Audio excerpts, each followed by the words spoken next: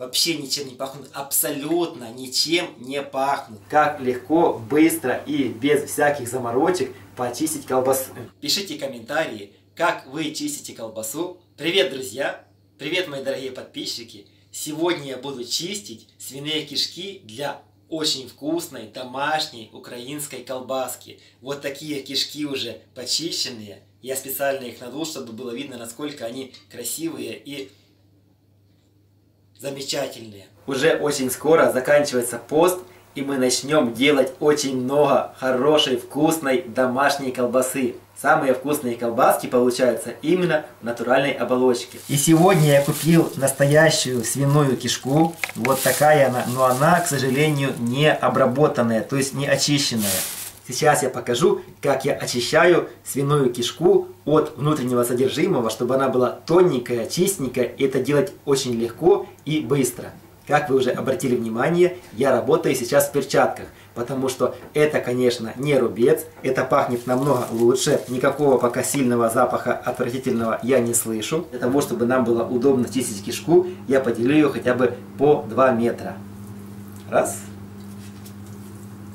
2. Теперь кишку нужно хорошенечко смочить. Я одеваю край кишки на носик крана и наполняю ее водичкой. Вот так кишка и смочилась, и промылась слегка.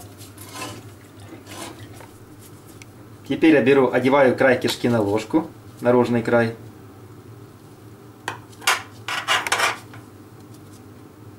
И вот так натягиваем. Она, правда, скользкая.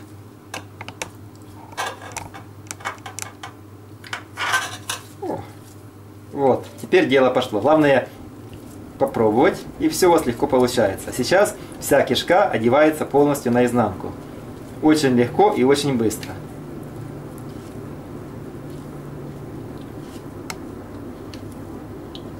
Конечно, лучше работать не в резиновых перчатках, а в хлопчатобумажных, потому что резиновые перчатки слишком сильно скользят.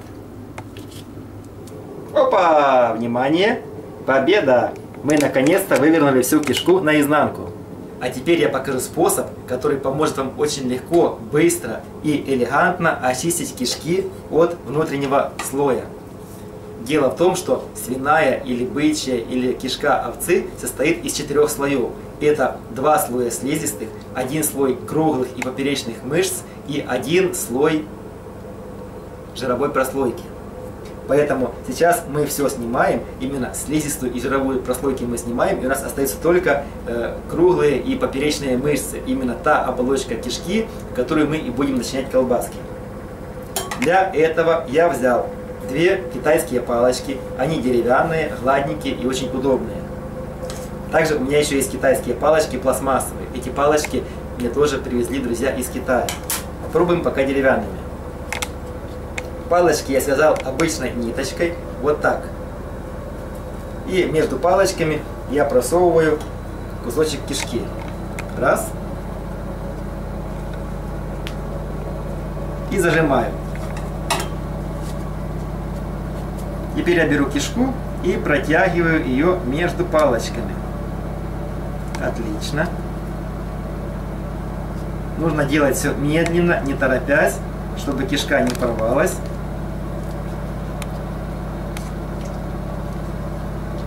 Вся слизистая и весь жир с кишки вот так замечательно и легко уходит.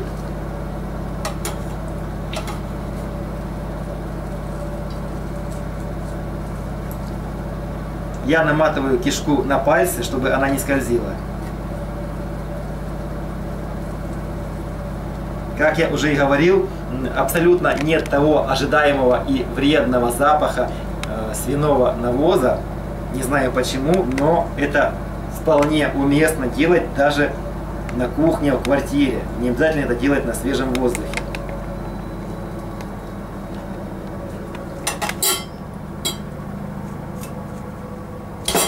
Оп. Вот столько. Даже это не все. Сейчас мы это все снимем с руки. Брызгается. Вот столько всего мы сняли с кишки. Посмотрите. Вот здесь у нас и 2 слизистые оболочки, и жировая прослойка, это все нам не нужно. И это все имеет тот самый неприятный запах, из-за которого многие не хотят сами связываться с подготовкой кишок. Теперь мы возьмем ту часть, за которую мы держали в начале, и тоже ее пропустим через палочки.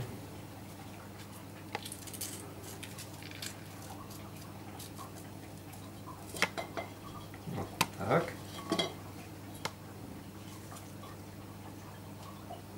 Для более качественного результата я еще раз пропускаю кишку через палочки. Теперь самое время промыть кишку и посмотреть на качество очистки. Для этого я одеваю саму кишку на носик краника и набираем в нее водичку. Посмотрите, какая чистая и прозрачная кишка получилась.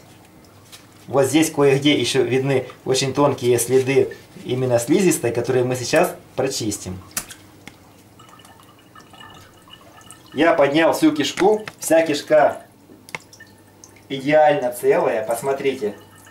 Вот в одном месте чуть-чуть где-то стекает, потому что здесь нужно именно умение, нужно почувствовать, что такое кишка, насколько она плотная. И тогда у вас все очень легко будет получаться. Конечно, торопиться ни в коем случае не нужно, потому что спешка здесь не нужна. Нам нужна максимально качественная очистка кишки, чтобы сама кишка осталась целенькая. Сначала я наливаю в кишку водичку, чтобы она смочилась.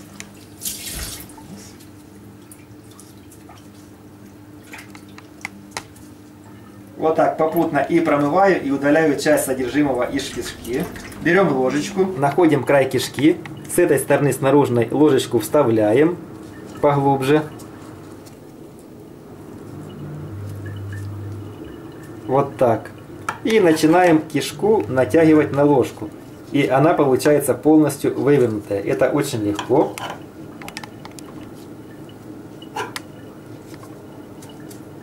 Но скользко.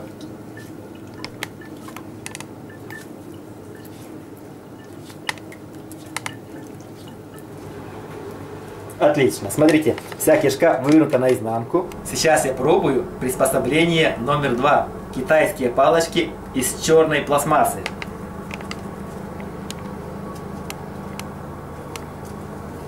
Я возьму теперь уже побольше кишки, намотаю ее на руку, чтобы она не скользила. Хорошенечко зажимаю кишку между палочками и начинаю тянуть.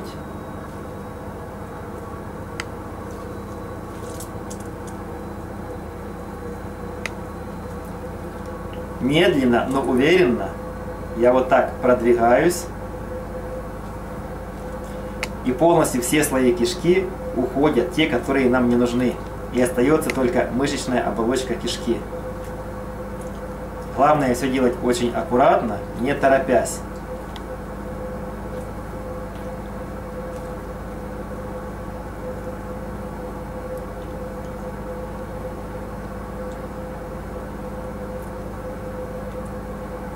Оп. Теперь у меня в руках очищенная свиная оболочка. Но с той стороны, где мы начинали, еще нужно немножко ее подчистить. Превосходно. Оба инструмента замечательно работают. Поднимаем повыше.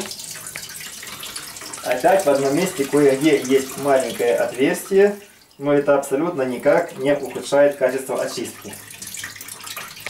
Я сейчас показал вам всего один или два способа, как очистить очень быстро свиные кишки от внутренней пленки. И, конечно же, этот способ уже, скорее всего, многие знают и начнут мне писать в комментариях.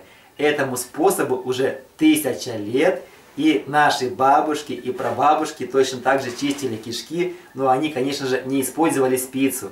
Они использовали самое обычное оцинкованное ведро. У меня ведро пластмассовое, но я вам покажу сам принцип, как именно этот способ дошел до наших дней и почему он изменился. В оцинкованном ведре, когда мы пускаем ручку на ведерко, то ручка немножко меньше по радиусу, и она ложится прямо на вот эту часть ведерка. Вот именно вот сюда мы засовываем часть кишки, прижимаем ручку ведерка и начинаем ее протягивать. Это такой же способ, как будто бы мы взяли две вот такие китайские палочки, и между ними просунули кишку. То же самое происходит и вот здесь. Поэтому просто некоторые делают на ведерке, некоторые делают на палочках на китайских, на вязальных спицах, на двух проволочках, на двух сварочных электродах.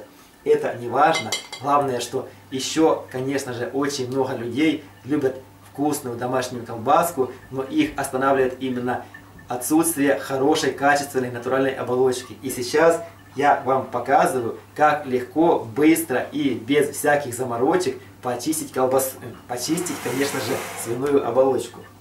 Еще есть способ, но он очень трудоемкий.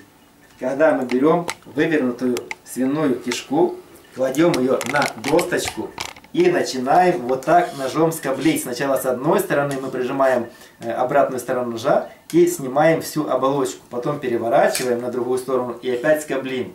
Это очень и очень трудоемкий способ. Он требует очень много времени, усилий. И самое важное, что, конечно, это очень много времени уходит на саму чистку кишок. Сейчас я закончу очистку всех остальных кусочков, и я покажу, что с ними сделать дальше, чтобы они были очень вкусные, ароматные и приятно пахли. И, конечно же, очень долго хранились. Вот так очень быстро, за несколько минут я почистил килограмм свиных кишок. Многие люди думают, что свиные кишки ужасно сильно воняют навозом. Но сейчас я почистил кишки, у меня дома очень чуткие носики у моих девочек, и ни одна из них не сказала, что чем-то невкусно воняет. Абсолютно никакого запаха не было. Это при том, что кишки были обычные, прямо с рынка. Они были, конечно же, не мытые. Я их очень легко почистил, и теперь для того, чтобы полностью убрать абсолютно все запахи, какие там могли остаться, хотя их там нет, я их хорошенечко засыпаю обычной содой. Вот столько соды и соли. Сода и соль уберут максимально все запахи, какие там были. Но это нужно уже делать, когда мы очистили кишки от внутреннего слоя. Потому что пахнет именно внутренний слой. Вот в такой хорошенькой кашке сейчас находятся натуральные свиные оболочки. Пусть они несколько часиков здесь полежат. Свиные кишки уже готовы. Они полностью очистились от всех посторонних запахов. Вообще ничем не пахнут. Абсолютно ничем не пахнут. И теперь их можно просто заморозить. Но если у вас нет места морозилки, их нужно пересыпать крупной солью. Поэтому сейчас я их пересыпаю солью и прячу в морозилку. Вот так они будут храниться очень долго, пока я не сделаю колбаску. Друзья, если вам понравилось мое видео, ставьте лайки, подписывайтесь на мой канал. Ссылочка для подписки вот здесь внизу. Рядышком есть колокольчик. Нажимайте на колокольчик, и вы будете всегда в курсе всех новых видео на моем канале. Пишите комментарии, как вы чистите кишки для колбасы. И помните, кухня – это самое спокойное место.